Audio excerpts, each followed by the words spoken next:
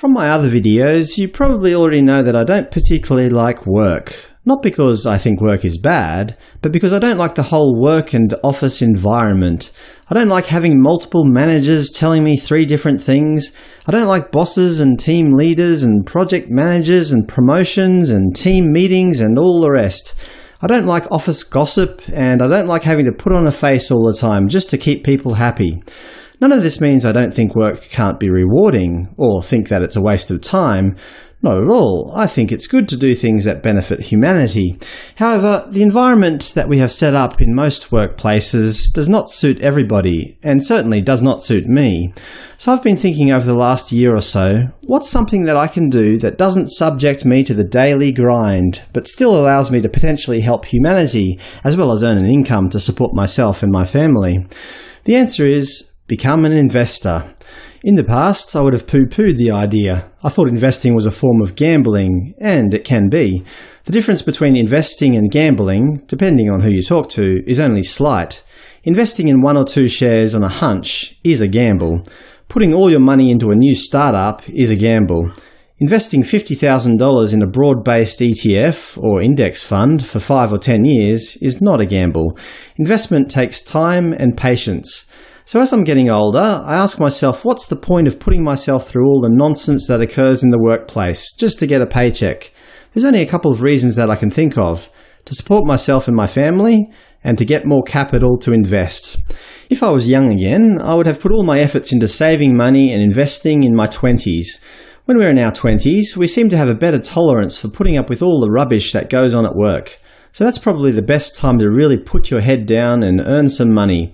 Also, the fact that most people in their 20s don't have a family to look after makes it a lot easier to save money and invest. Less responsibility means more opportunity to earn money. It doesn't mean it's easy, in that young people tend to want to go out with their friends a lot and spend their hard-earned cash on booze and partying all night, so it takes a lot of diligence. But unfortunately, I'm not in my 20s, so I have to put up with having a part-time job in order to feed my family and fuel my investing habit.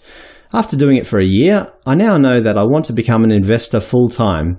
That doesn't mean I want to work for a hedge fund or a bank. I want to be able to stay at home and invest as I see fit. I was toying with the idea recently of becoming a doctor. I was calculating how much it would cost and how much time I would have to put in. The minimum cost for me in Australia, with all the government support factored in, would be a touch over $10,000 a year for 4 years' study. That's a minimum of $40,000 I would have to spend.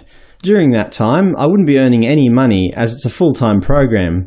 I would barely have any time to spend with my family and would probably be quite stressed throughout the entire process. But even after that 4 years, I'm not a doctor, I'm just an intern. To become a GP would take at least another 6 years. So if I put my head down, it would probably take about 10 years of hard graft. During that time, I'll probably miss a lot of my children's formative years and will have little time to help them with their homework or their personal issues at school. The more I think about it, the more I realise that becoming a doctor at my age would be a big mistake. I'd probably regret doing it. That's not to say that you shouldn't become a doctor if you want to. I'm sure it can be very rewarding, but it certainly wouldn't suit me. So instead of me spending $40,000 on becoming a doctor, why not use that money to invest in some high-quality index funds or ETFs? And that's exactly what I'm doing. I'm working jobs that I can tolerate, that pay fairly well, where I don't have to deal with too many people at once. I save up the extra income until I have a spare $5,000 to invest, and then I buy a high-quality ETF or index fund. The process is simple, and I think given enough time, it will work. I want to be an investor as it suits my lifestyle. I can choose to invest in companies that are ethically conscious. Nowadays, we don't have to invest in tobacco or alcohol or gambling to make money. For example, Vanguard Australia have recently released an ETF titled Vanguard Ethically Conscious International Shares Index ETF. VESG. As described on their website, the ETF provides exposure to many of the world's largest companies listed in major developed countries.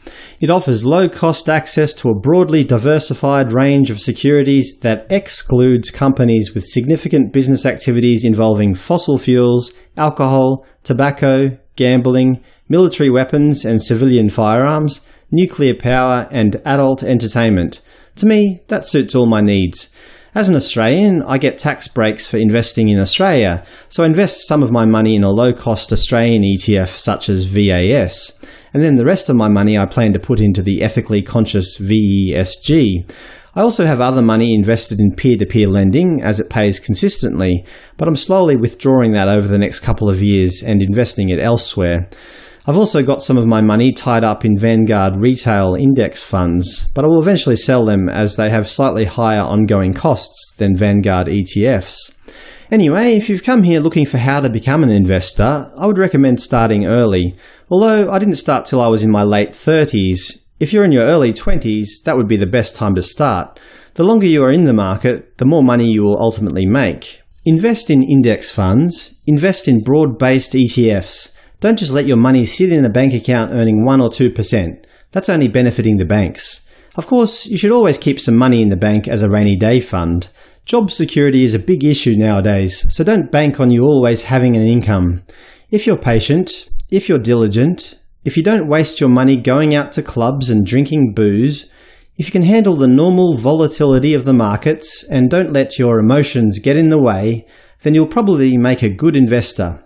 As the successful American investor Warren Buffett once said, "The stock market is a device for transferring money from the impatient to the patient." If you're tired of the daily grind and want to get into something where you can make all the decisions, why not give investing a go today? If you have any questions about my own personal investment choices, please leave them for me in the comments section below. Cheers!